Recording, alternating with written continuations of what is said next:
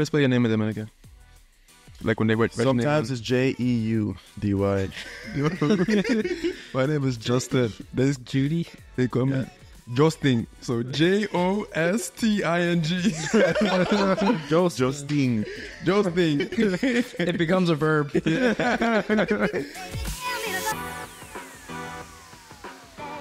What's up, people?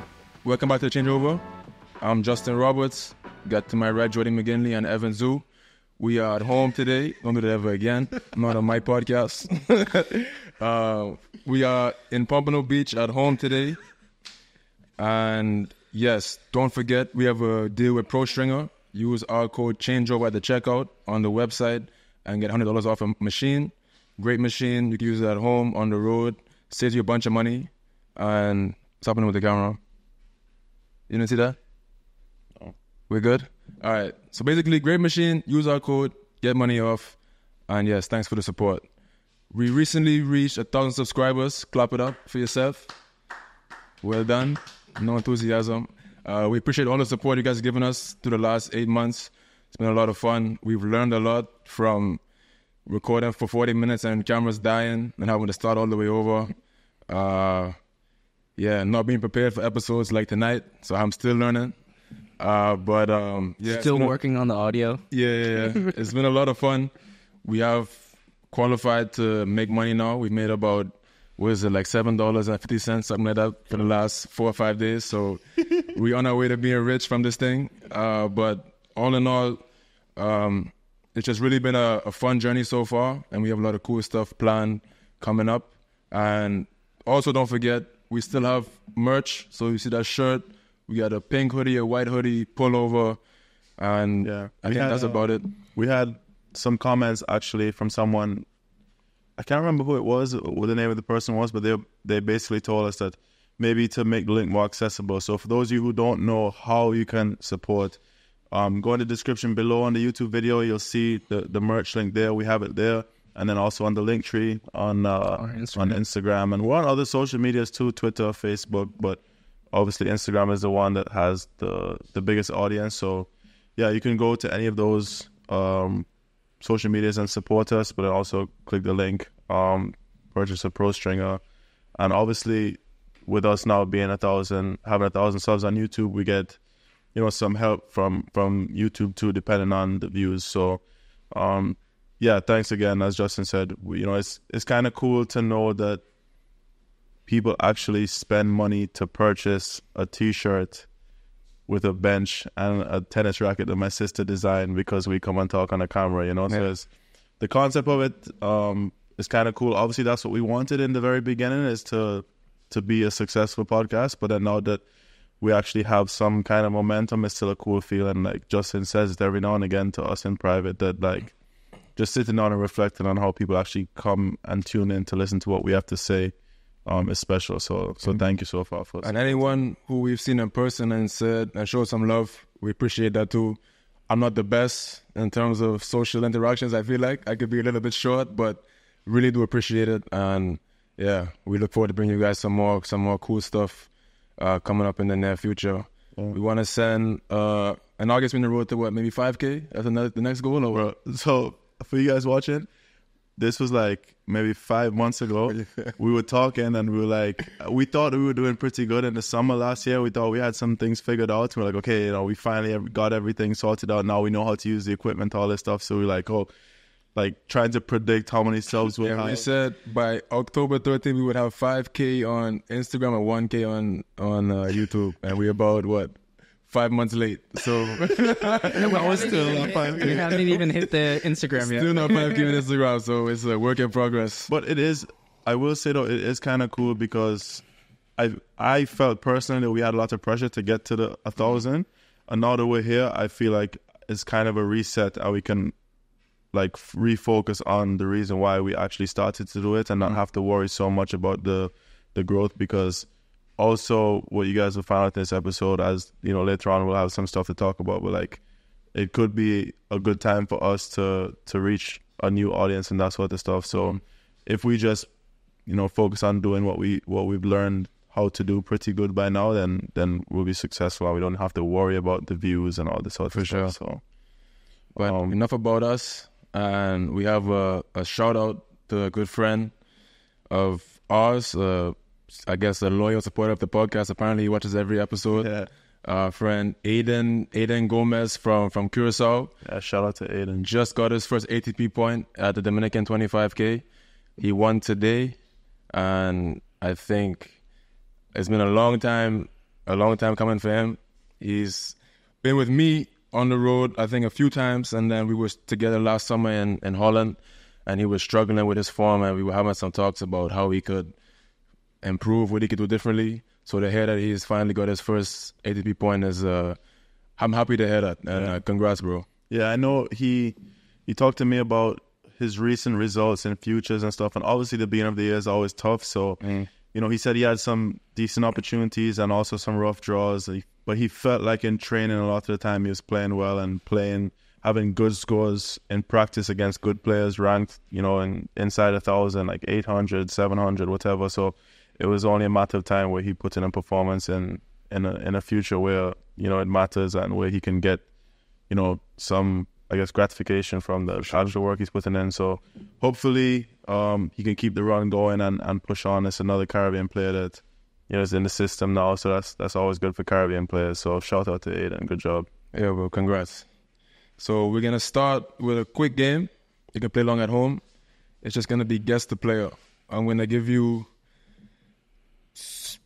facts about them and their career, and the first person to guess it wins. And you can guess whenever you want, but once you guess, I get to read the rest of the clues out, and the other person gets to guess before you guess again. And then if we go through all those clues, I have a few more clues at the end that will make it even more obvious. And then again, you get to guess. You'll need like 20 clues. Yeah, but we're not gonna do one round today. It's just us on this episode, so we're gonna make it quick. But are you guys ready? I'm ready. Mm-hmm. All right. This player. Sabalenka.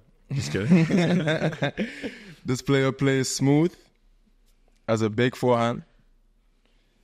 Went to the University of South Carolina for one season. Steve Johnson. No. South Carolina, brother. South California, my God. Oh, I lose. Evan, rest of the I quiz know up for who you. it is. I know who it is. South Carolina. He was very successful in the Challenger circuit. He has a brother who's also a professional tennis player who won an ATP title before he did. His brother was also at one point top 100. Huh? His first big run on the ATP tour was at the Miami Open. Give him easier guesses. Give him easier clues. University of South Carolina. South California. South Carolina. Why did I the last guess clue? so quick, bro? No, that's enough clues, actually. That's enough clues. That's enough clues. the Gamecocks. Gamecocks. His older. He has a brother. He has a brother. No, you're not supposed to be able to redo all the stuff. You already told him everything he needs to know. I'm just clarifying the clue that he was trying to... I win this. Come on. You're just praying on my downfall. Smooth player. Oh, he doesn't know it. A brother that won an ATP title before he did? Yes. Oh. I'm going to give you 10 seconds. Cerundolo. Oh, Yes. He doesn't know it. Why did I guess Steve Johnson? That's crazy. Carolina. Got me quick. Was that 2 dubs in a row? Yeah. Jeez. That other one was a technicality, though. Last episode was a technicality. You were technically already Last out the question's game. always more points. But you already lost Every the game. Last questions are always You more went 0 points. for 5. 1 for 6. And then he had good mathematical skills. You know why? I wonder why. That's basically cheating, actually, if you think about it. Should have never let. I'm Cheating. Wow. I'm more cutthroat now in the game. Now we're not letting Evan in. Like, if Evan's already lost, that's it. I can't play that. But it's more fun that way, though. Last question is more points. But I have set up like... Last question is more points for those who are still in the game. But I have set up like different kinds of last questions too. Like not all math, like different. It'll be fun. Okay. So we're gonna do a little catch up now. Evan, how's life? That's okay.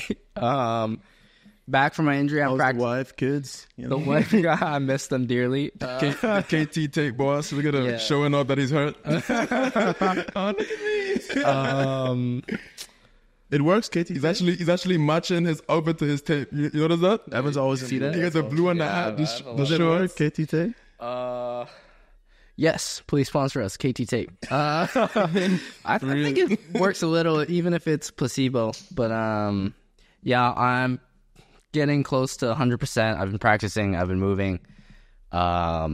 Hopefully, I'll be back to tournaments in like 2 weeks, a little less than 2 weeks. Yeah, let's go. Myself, I've been here for the last, I feel like, almost 2 months.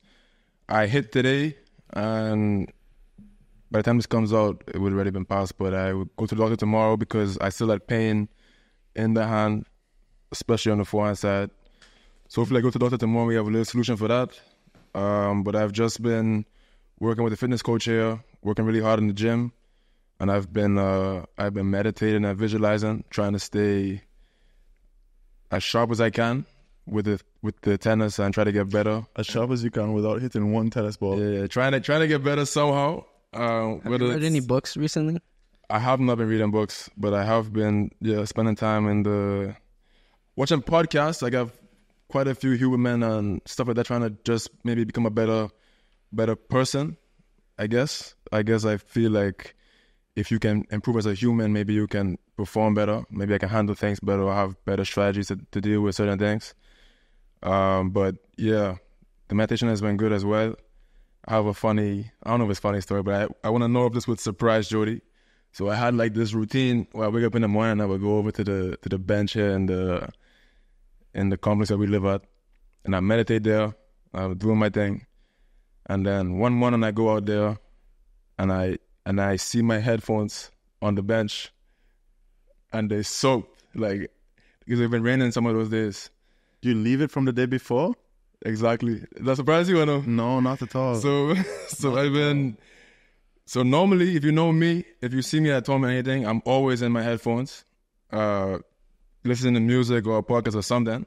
So the last week I've been in the gym with no headphones. And you didn't know what it was?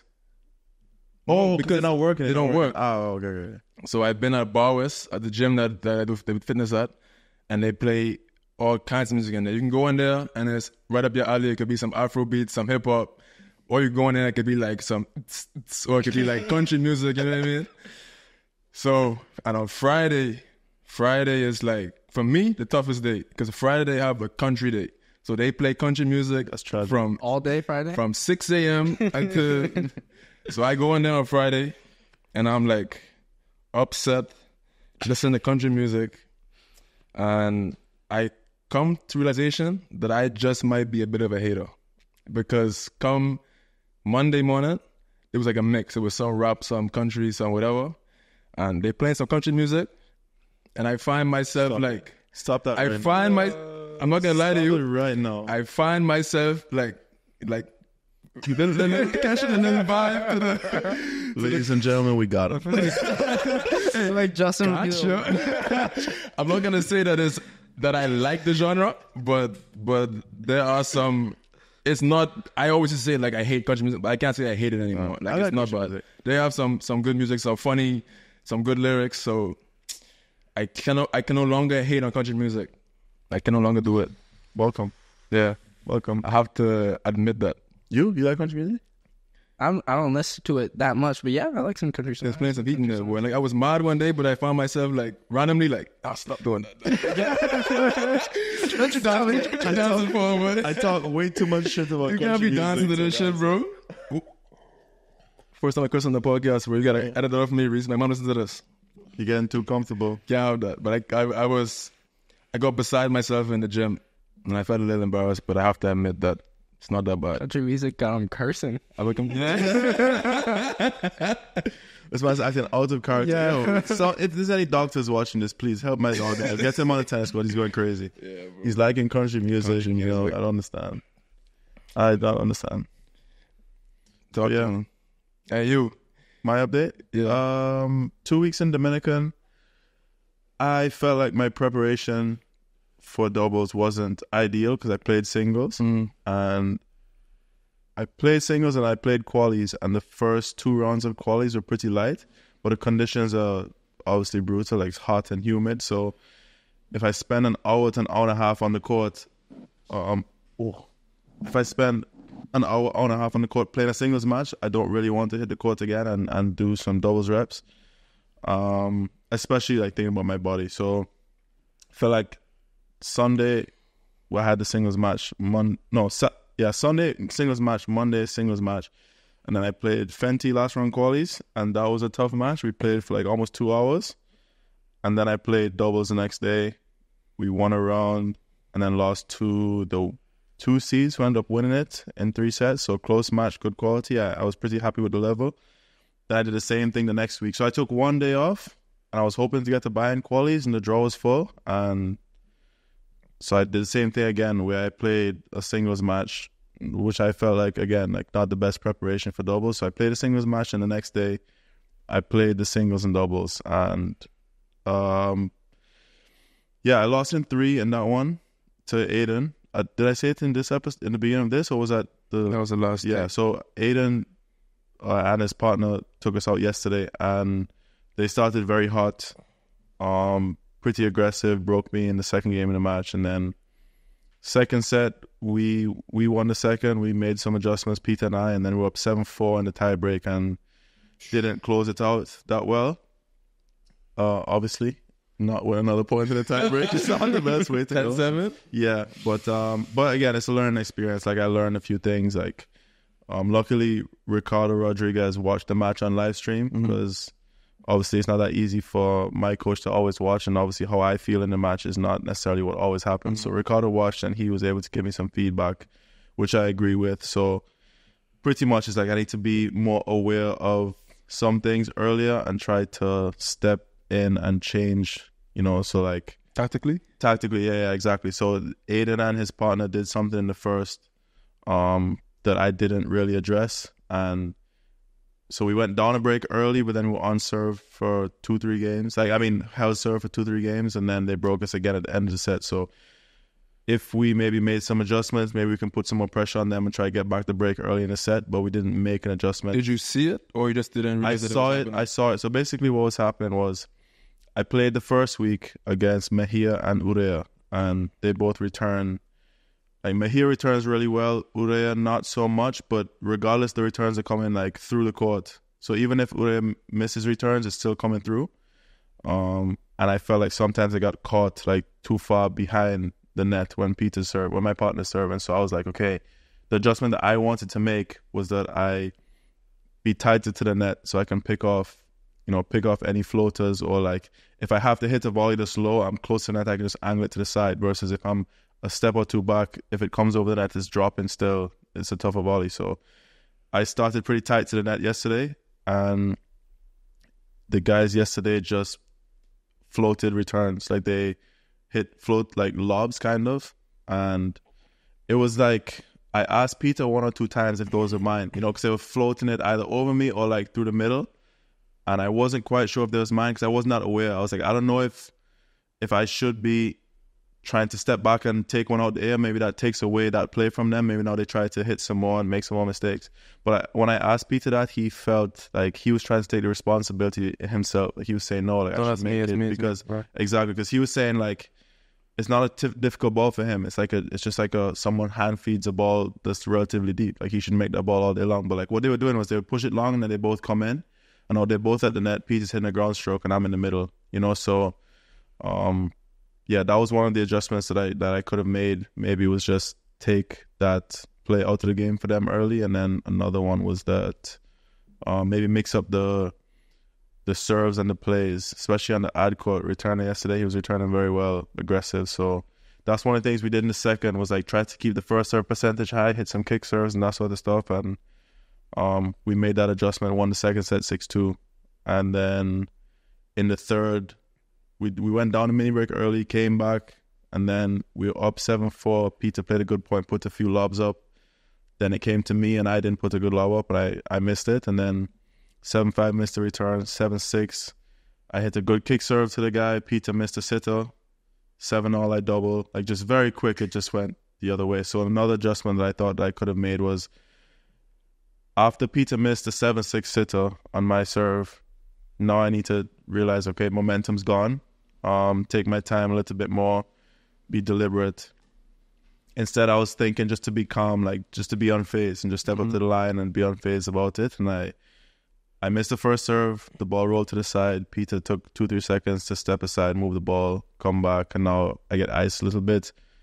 Miss a second. Obviously, in the moment, the momentum's going against me, and I feel pressure. So that's another thing. It's just like learn to take my time a little bit more, play the match, and not necessarily just dismiss the feelings sometimes. So, but it was good, like another learning experience. And I feel like overall the level was pretty good. Like we didn't lose the first set because we were playing poorly. Like these guys played a good set. Well. Aiden was moving pretty well at the net. Like there were times where I was surprised. Like, obviously Aiden trains part-time with John Julian Roya, so top, I don't know what he is, top 15, top 20 doubles guy pretty much his whole career.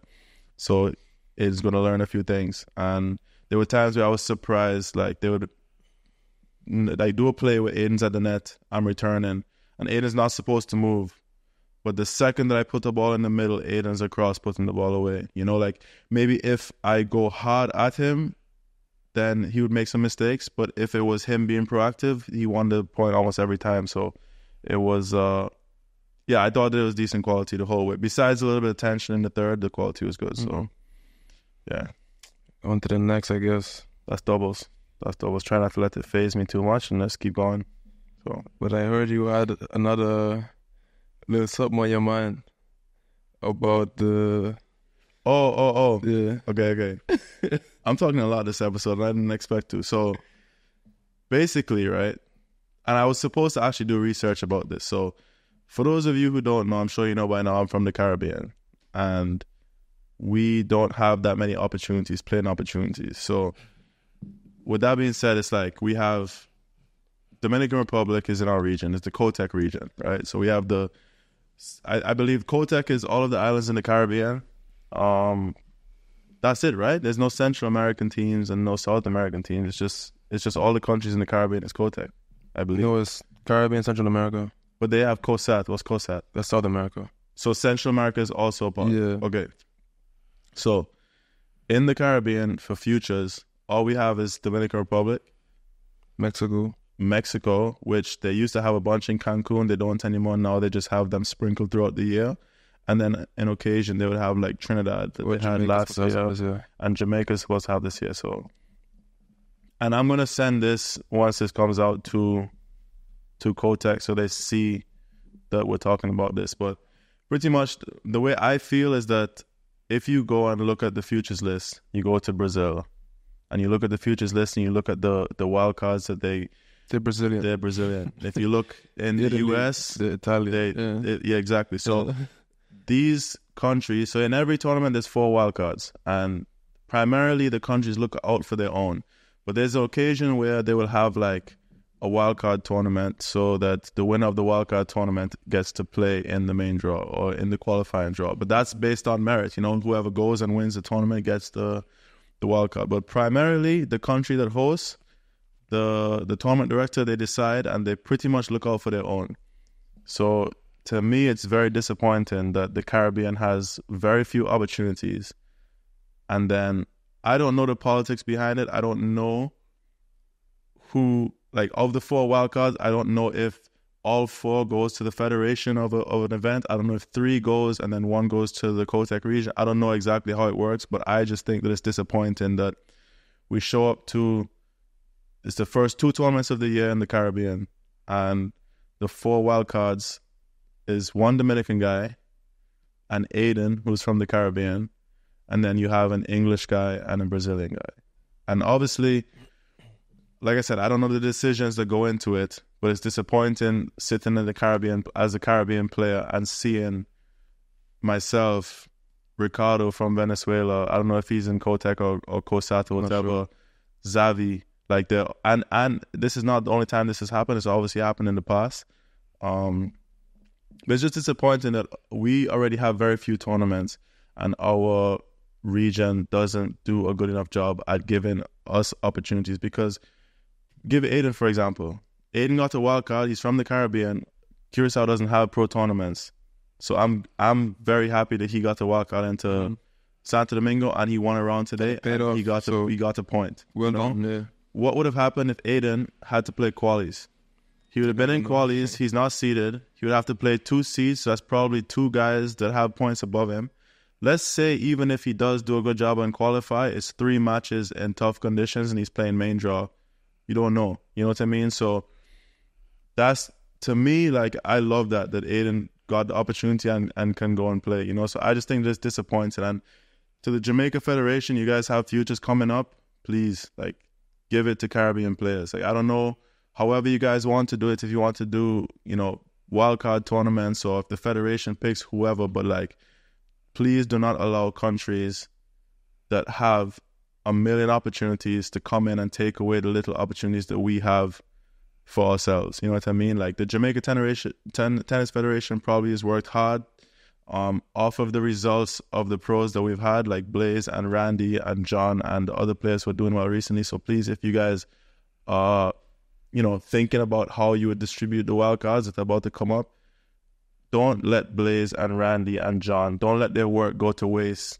You know, all the work that they've done to put Tennis Jamaica on the map now, give it back to people from the Caribbean, people from Jamaica who don't have the opportunities. Don't let people that come in that have opportunities on their own, because I can tell you this for sure. If I go to Brazil and ask for a wild card, they're not even answering my email. You know what I mean? I know, like, you know, there are places that have a bunch of tournaments throughout the year, like Egypt and Tunisia and previously Cancun and stuff. And a part of their business model is that, you know, people come in and stay at the hotel for weeks, and then that way they, you know, there's like some sort of a deal, you know, like if you're staying there for a while or whatever, in good faith, they can try and help you out or whatever. So I don't know if that was the case in Santo Domingo, but I just wish that, you know, people like myself and Xavi and you and Ricardo and all these people, we've been going to Dominican Republic since we were 15, 16 years old, playing junior tournaments, you know? 12, 13. You know what I mean?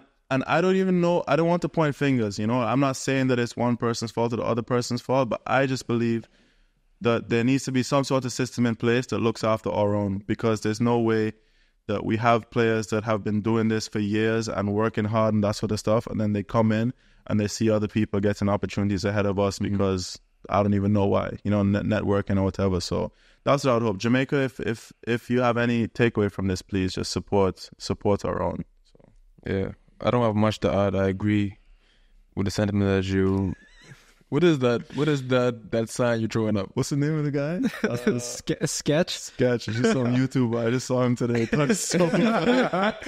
Yeah, anyway, I think that's another cool part about having this podcast as an outlet, as a platform to speak on.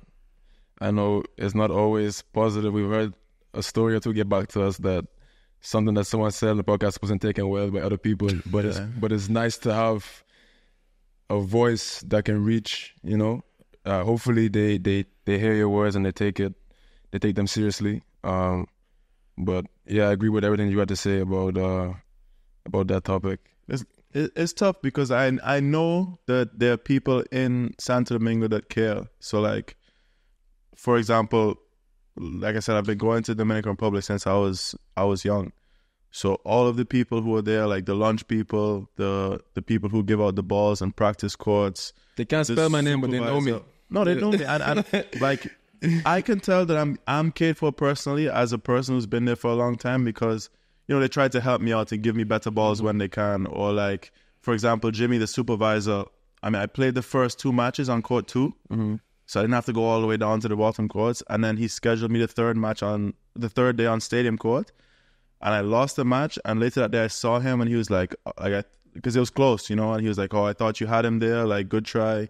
I put you on stadium because I know you've played there a bunch in the past, and I thought that you would have a good chance on stage. Like, he did it because he thought that I wasn't. You know what I mean? So like, I can tell that there are people there who actually genuinely care, but then I don't know what goes on behind the scenes when it goes to decision making, because there were rumors about other wild cards and who was going to get in, that sort of stuff. And I was like, I personally would have preferred to not have to play qualies and singles, but I'm sure all of the audience knows I'm focused on doubles, so I don't care if I don't get one.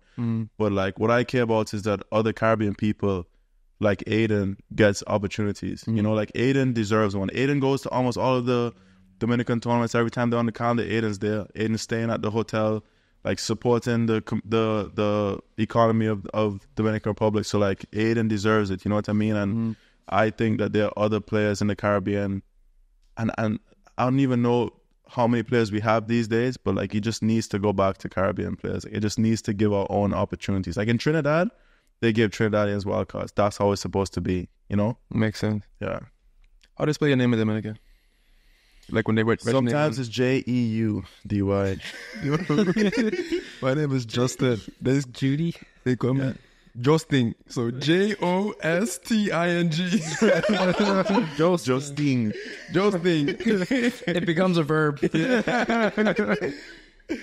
That's funny. We got anything else or we got to run this? Why don't we, so that's the end of my rant. Sorry, people. That's the end of that. Why don't we talk about what's coming up? Next week is Miami Open. Miami Open. Yeah, some big things brewing. Yeah, so this week kind of got a little bit messed up because obviously I was hoping to be in Dominican Republic and this was supposed to be a Zoom episode, but Aiden had other plans. And Aiden. And I'm here now, so we have this recording tonight. But next week we will be recording with a few pros. So top 100 players, top 50 players. So we're trying to step up the. Not that every guest is a human and they're all important, but for what we're trying to do, and everybody's just a person. Yeah, but right.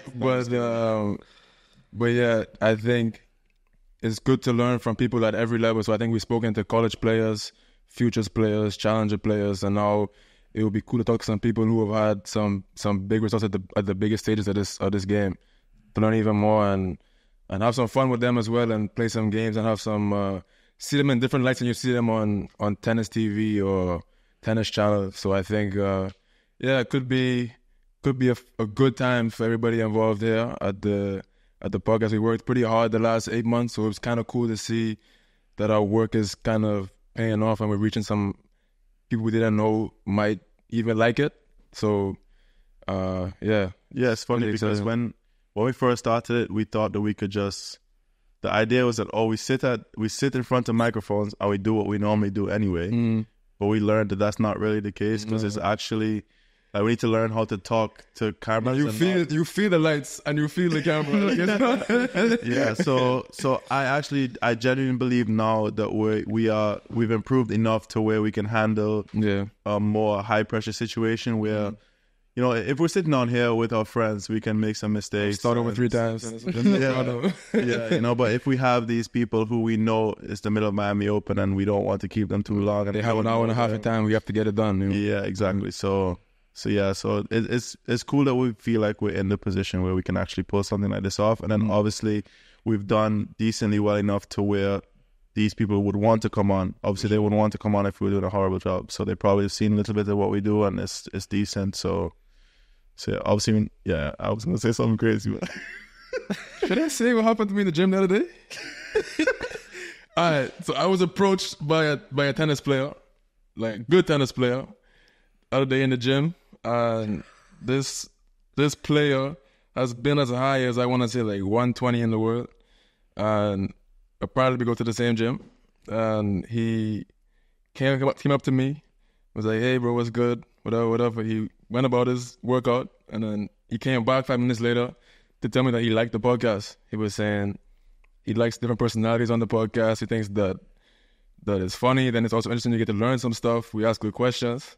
And he said, obviously, it'll never be huge, but you guys do a good job, so why not? That's a crazy backhanded compliment. But I appreciate the support, and I think hopefully we get to prove him wrong. Yeah. I mean, the good news is that he actually likes the podcast. So we're actually doing something good. The funny part to me is that if you like it, why wouldn't somebody else like it? You know? But I probably think that he probably thinks that. But maybe in his defense, like to play devil's advocate, because I thought it was hilarious. But to play devil's advocate, tennis is like pretty like niche. Small niche. Yeah. So maybe that's what he felt like. Maybe if we get good, it's only so good that we can be. Yeah. But what he don't know is that tennis ain't the only sport. So we can just do other sports and we can have other people. Oh, that's another thing, actually. In Dominican, I spoke to Temba, who's one of the owners of One Tennis Academy. He also watches all of our episodes. So shout out to Temba. Temba. I was surprised that he because I asked him I asked him like, do you actually watch the episodes? Or do you just watch like some of the clips? And he said, I watch everything. And he was saying that we should have other people on, not just players. Like we should try to get agents and coaches and this kind We of spoke stuff. about that for a while. Like we were trying to get like maybe someone from the ATP to come talk to us. Yeah, I and still think we should. Like it'll be, and that's what he said at the time. The ATP supervisor that I wanted to have on, he said that let's grow a little bit first. Let's get a little bit better, and then when we know that we can do something properly, we do it. So I think we're there now. Like I don't see why not. And next time I see him, or even I can reach out to him and see if he'd be willing to come on. But that'd be hype. Like we just a million questions. Like why is it this way? You know what I mean? grill him. Yeah, but he had an answer. Like, under pressure. in Pittsburgh last year, he had an answer for every single question. He's great. So I I see how you feel under the lights. yeah. The lights. The two little lights that are right here. But after the Miami Open series, we should do that. We should expand Try to do different things. Yeah, and that's we were already supposed to have Dustin on the racket customizer. So, yeah, we'll do that for sure. And if that's something you guys are interested, I guess comment down below who you would like to see. And also, what we learned about this is a lot of connections. So networking is important. So if you guys know people that you think we should have on, whatever, you can reach out to us, send us a DM on Instagram, send us an email, comment on our YouTube, video, whatever. We're very accessible. So you can message any one of us if you want someone on, and we can make it happen. And we know that we have a few pros that, I don't know if they want to be named, that watch the episodes as well. So shout out to them. Thank you for watching. Hopefully we can continue to do some good stuff for you also. And if you want to come on, obviously you're one message away. So some questions before we roll? Thoughts? I had a few. Oh, go ahead. So we got a thing we're trying. Basically, we call it main cues alternates. Basically, it's 1, 2, 3. Okay.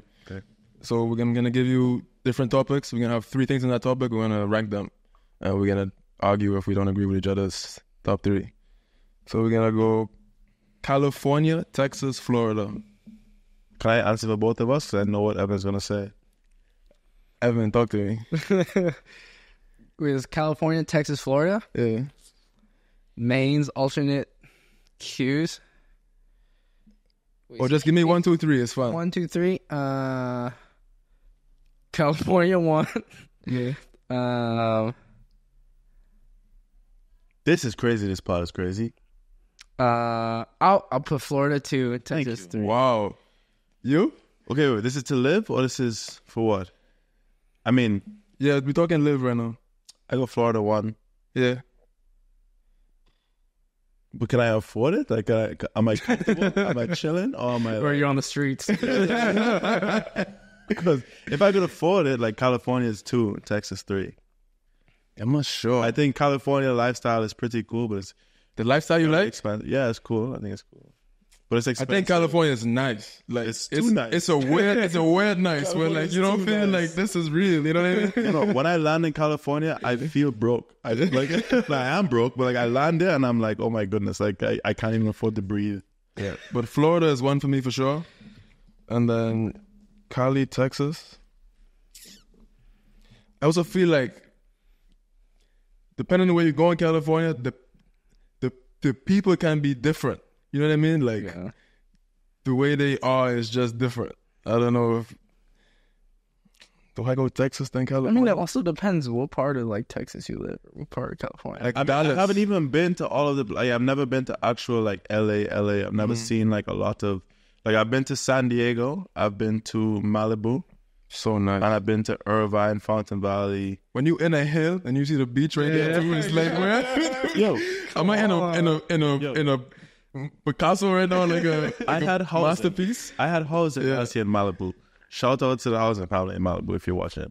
But like the side, I'm on the hill overlooking the ocean. Huge living room with just like a glass window, like seeing the ocean. Yo, I gotta go Cali too. Cali too. I gotta go Cali too. Texas 3. I love Texas though, but yeah. Texas What's gotta crazy be is you had to think between Florida and Florida, Texas. yeah. That's craziness. I mean, some of the cities in More from you. Texas are fun, I guess, but I like the Galveston. You know, go to Galveston. Try it. Yeah, I said it depends where you live. where's that future? Harlingen. Harlingen. Oh no, Collington's at like 150. Harlingen is the reason why Evan only wants to play Challenger. All right. Next we got pizza. Domino's, Pizza Hut, Papa John's. That's so tough. It changes all the time. I really can't answer that. Papa John's 1. I used to eat Papa John's religiously in college. I think Papa John's is 3 for me. 3? Yeah. In the Bahamas, Pizza Hut was like a religion. I was gonna play. I might gotta go Pizza Hut, Domino's, Papa John's. Yeah, I can't answer this one. Like I've been to Pizza Hut as a restaurant. Like we've sat down at Pizza Hut for dinner before. No, in my lifetime. I think I've done that one. In my lifetime, we've gone there. They bring it on a little. Yeah. And last one. Outback, Longhorn, pause, Texas Roadhouse. Roadhouse is one. No, the Roadhouse is one. Roadhouse. Roadhouse is rolls. one. The rolls are one. Yes, and that's what. And But peanuts. It's a steakhouse, brother. It's The elite. steak is not one. It's elite. The steak is not one. The steak is 3. The whole thing. The steak is 3. The Whole whole thing. experience. Nah. The whole experience. What are the Outback and Longhorn? Yeah. Longhorn is 3. No. Outback is 2. I haven't been to Longhorn in a long time. I used to go to Outback a lot. That's where they have the bloomin' onion, right? Yeah. Yeah, we used to go there a lot. Thank you. When It's I was not at just about the at steak. UCLA. So It's a steakhouse. Okay. Whose steak is the best? Okay, that's if you want to ask me that question. That's a different question. But the establishment as a whole, Texas Roadhouse is elite. You go in there, they give you some peanuts. The bread is unbelievable. You do this. You eat the peanut. You do this on the floor, right on the floor. You're a pig. No, Is that how you were raised? Roadhouse. No, it was one. Mom, I'm so sorry. They Auntie G. Mommy, no. They tell us to put it there. Okay, Throw it on the ground. that is. Roadhouse is one. Give me a ranking. For the establishment of the steak. However you look at it. Roadhouse, Outback. Where would you rather eat? Roadhouse, Outback, Longhorn. I might have to go Outback, Roadhouse, Longhorn. I just haven't been to Longhorn that much. We used to go to Outback so much. Roadhouse. I might have Longhorn 1, Outback 2, Roadhouse 3. But that's me. Anyway, That the buns and cinnamon butter is elite. Elite. but I go there for the steak, brother. Too good. You telling me you love a steakhouse because of the bread? It's part of it, bro. And it's not only the bread; it's the cinnamon. They have the worst steak of the three. But they have the best cinnamon butter bread. Run these 5 questions from Okay. this.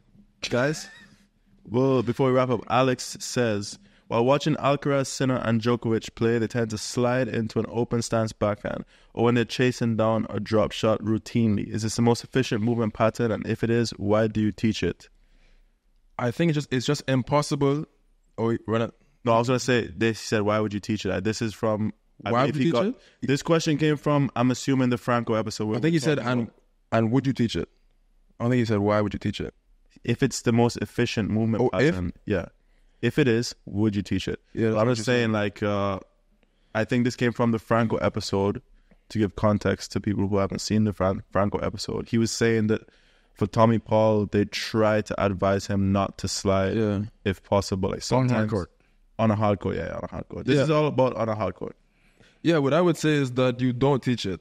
That is something that happens in the heat of a point. So when you do fitness or you do, let's say, encore with your coach, the forward pattern that you train would be to either run through the ball and stop so you can recover, or you would get to the ball and then you would kind of do that step. You know what I mean? When you hit the ball, you cross and then you stop and you recover.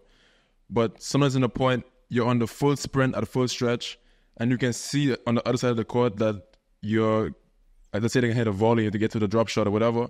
So there's no actual way to create the proper movement. And you have so much momentum going, the only way to stop would be to slide. So I don't think that it's something that you try to do. It's just something that happens. And I don't think anyone teaches it. I think it's something that you just pick up through competition. I guess the things you have to think about when hitting, because this is on like the full run. You're not going to slide if you're not full run, right? I can barely even slide even when I am full run. So like, it's about like, you don't want to slow down too much before the ball, because like your body weight going into the ball is pretty important. And then you have to time it perfectly to where you can push off and get back in the other direction as fast as you can. And like Justin said, sometimes so stressed and so panicked that you don't have time. You just like get there, try to hit as best quality ball as you can, and then what happens. And I feel it's a thing that you kind of develop as a junior. Like I remember sliding since I was like 8, 9 years old. Like I think I first saw it from maybe someone like Morphis or whoever, but I think you become used to doing it. I think some people maybe do it too much and when it's not necessary, but I think that it's something that just kind of happens. It's something you don't want to do that. I think it's not good for the body. And if you can arrive with a proper load and swing, you're probably going to hit a better shot too. So I don't think anybody wants to slide, especially at the highest level. I think it just happens. Yeah. And I mean, whenever you see Djokovic and Sinner and these guys doing the open stance slide, and it's like, I believe that part of the reason for that is, like, if you slide closed stance, you don't really, there's no options for where you can hit the ball. Like, you can't really pull the ball across if you're completely closed, at least with any good quality. So do you know Evans do? Okay, but when Evans' backhand, his wrist like breaks this way and then comes around and then goes this, like Evans' wrist is crazy. But normally, like the open stance, like gives you the option of like you can go, you know, different line, ways. cross, yeah, exactly, and maybe the opponent can't read it, and then also you're already on the outside leg. You know, if you hit a close stance backhand on the run, then after you hit the shot, you probably have to come around with your other leg and come back. Because unless step backwards, or unless they turn the other way, like, you know, they slide close stance and then extremely inefficient. Yeah, exactly. So that's also part of it. Is that when you slide on the left leg on the open stance backhand, you're already on the outside leg. You can push. By the way, the other way. Yannick Sinner open stance backhand is ridiculous. Joke. He almost hits no weak balls in a point. Like, he's on the full sprint, hitting the ball hard, and he's back in the court on the other side too. Yeah. I think it's incredible. Yeah. But then clay is obviously different because you're encouraged to slide into the ball on clay sometimes because you don't want to hit the ball and then the momentum takes you after, because you can't just stop on a dime and turn. You're going to slide. Yeah, clay is much more purposeful. And you can use the slide to load. But on hardcourt, there's too much friction. Like, it's... Exactly. You just stop him. But yeah, good question still. Oh, and also something low-key that I don't know if people think about. It depends on the shoes. Like, for example, I was using K-Swiss for a little while, and I feel like K-Swiss shoes are very tacky. And Wilson shoes are also very tacky. So I don't know. I haven't done research into what players actually slide that much, but like, I know when I was using the K-Swiss shoes and when I was using Wilson shoes back in the day, I remember it felt very grippy, and you don't want to slide because if you slide, you can go over on an ankle. You know what I mean? So, like, I remember I was playing indoors against Cotecc in Michigan State a year and a half ago, and I was using the K-Swiss shoes, and I had some pretty bad back pain after the match, and I thought that's part of the reason why, because when I was using those shoes, I played a very physical match, and like, if you don't slide and a lot to change direction and stuff, it could be tough on the body. Like if the shoes are very grippy and stuff. So I think that depends on the shoes as well. I don't know if that's my theory. I don't know if people think about that at all. But I've never worn those shoes, so I can't tell you none. Yeah. Okay, next question, and I think this is the last one, is from Wallace. Can you discuss court time costs and training when you're not on tour? What do you take into consideration when deciding a home base? And I think he's just really concerned about court time and that sort of stuff. Do you pay for court time? How do you find training partners? How does that stuff work? Well, we train, we do not pay for court time specifically. We would pay our coach, and whatever you pay your coach is between you and your coach. But I personally don't pay for court time. But at one point we had to sometimes if we use certain like local courts for whatever reason, whether we didn't have courts at the time or whatever. And I think normally we would pay maybe, I think it was like $15, $20 for like an hour and a half. Yeah, I don't know if Wallace is actually concerned about what we specifically did, but I think he's asking for probably himself, you know? So I think it depends. What did he ask? He's asking about court time and training. Like, how do we go about it? He didn't say at your home base? Yes, but I'm I'm answering his question or not? Sorry, go ahead. Go ahead, Justin. I'm sorry. No, you talk, bro. What I'm saying is I'm assuming that he's asking because he's trying to learn for himself. You know how we 15 to $25 probably for like an hour and a half. But it depends. Like for example, Wallace, if you're in Florida, you don't have to pay for court time if you're willing to hustle. Like there were times where we would go to public courts and just like hustle. Like sometimes you can go on this court time at public courts, you pay for free, and then there are other times where you go and every court's full and they have to sit in the public courts. You normally can't do like say ball feeding and stuff if somebody complains because it's supposed to be public, so it's supposed to be like for leisure and not for I guess money. So careful with that. So for us, that's how it was at the beginning. Like a lot of the time, we would try and get. You know, when we moved here to Florida, that's what we would do. We would hustle with the public courts and that sort of stuff. And then recently, because our coaches were able to secure facilities, like Justin said, we don't have to pay for court time. But in Texas, we used to a little bit. Like it depended on the time. Like, we were fortunate that the dents looked out for us, but that was a business at a club that was pretty strict with like from this hour to this hour, this hour to this hour. So it was a lot more like scheduling, that sort of stuff that went in there. And then in terms of like training partners, like we practice with each other, so or our coaches set up with each other. And they have like a lot of juniors where we play, like a lot of good juniors too, so we mix it up with them as well. And then where we live, also a lot of pros live or they travel through this area, so there's a lot of times that we can mix in with other players and stuff like that. So I'm not sure where you live, but yeah, maybe try to figure out where the best players train or people in your kind of level train, and you can probably find some partners that way. Yeah, I know they have like, they start to have these apps now, you know, like on UTR, there's like paid hits, and there's like other tennis apps that I've seen another app on Instagram. Yeah, but we're not sponsored, so we're not going to promote. But if you are watching, sponsor, and then we can send Wallace to use your app with our discount code, of course. But yeah, that's pretty much what we do here. Did I miss any questions? Time costs, training. I think that's pretty much everything. Home base. Yeah. And if you can't find anybody, bro, hit on a wall. Don't do that. No, for real. I grew up hitting on the wall sometimes for hours. You get better hitting on the wall for sure. When I said don't do that, I mean like do that. That's a joke. Yeah, do that. I probably don't do that enough. The wall don't miss. Yeah, that is true. If you hit it bad enough, the wall miss. No, you miss. Yeah.